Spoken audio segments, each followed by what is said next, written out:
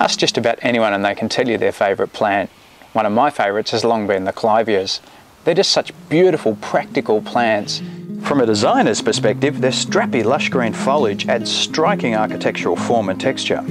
From a practical gardening point of view, in the shade they don't just grow, they thrive, even in deep and dry shade, making them brilliant problem solvers. With their low maintenance demands, they tick all the boxes for being ideal to include in a sustainable garden. And then you have the flowers.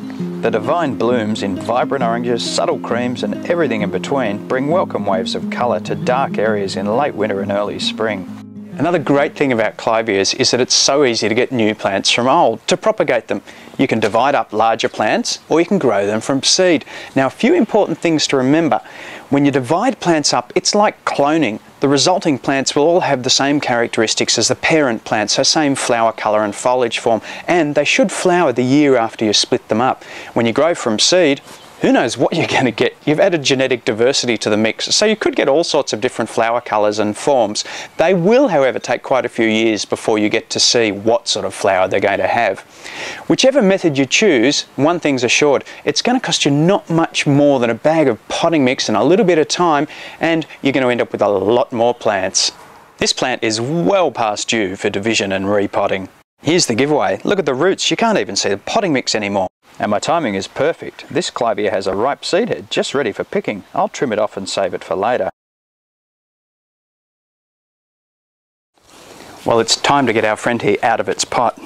It's too overgrown, so I'm not going to be able to pull it out, so I'll have to crack it out. What? I'm a bloke.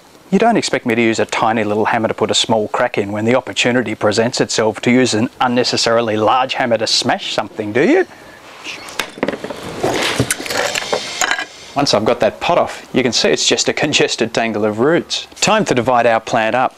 I'm looking for a cutting point that will allow each offshoot to still be a decent size, and I need to make sure I get a large chunk of the tuberous root with each plant that I'm dividing off. I'm thinking I can probably get about 3 good plants off this, and that includes the parent plant. Surely you didn't expect me to use some dainty little garden knife, did you?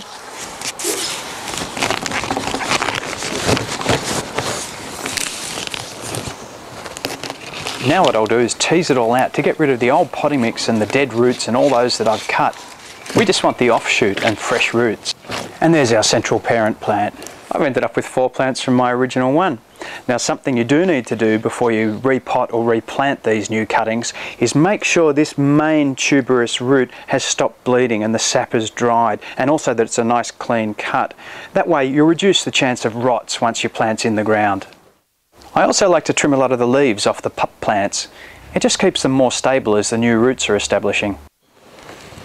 Time to put my newly divided plants into pots. I'm going to let them settle in there first before I decide what to do with them. Now, it's pretty simple. Put a bit of mix into the bottom of your pot. Fill it about 1/3 of the way. Then hold your plant near where it's going to be at its finished level in the pot, and fill around it with potting mix. That way you don't bury it too deep. That's very important with Clivias. Once you've filled to the top, gently push the mix down around the roots. You don't want to compress it too much. Put your plants somewhere shady and warm and water them in well with a seaweed tonic.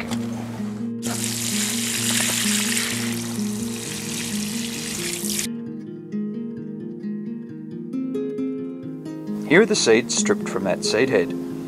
First step is to get the skin and pulp off the seeds. Then give them a rinse and rub in clean water. What you'll end up with are these pearl-like seeds. Throw away any that are wrinkled or look damaged or diseased. You can just throw a whole lot of seeds into a seed tray. I'm going to use mini pots, however, and put about 3 or 4 seeds in each. I'm using a quality seed raising mix because you want to have good drainage. Sprinkle a little mix on top, just enough to stop the seeds from moving when you water. Don't cover them completely. And then water them well. Put them in a warm, shady place to germinate. And there you have it. From one plant, I'll now have 4 larger garden-ready plants, and in no time, over 20 seedlings.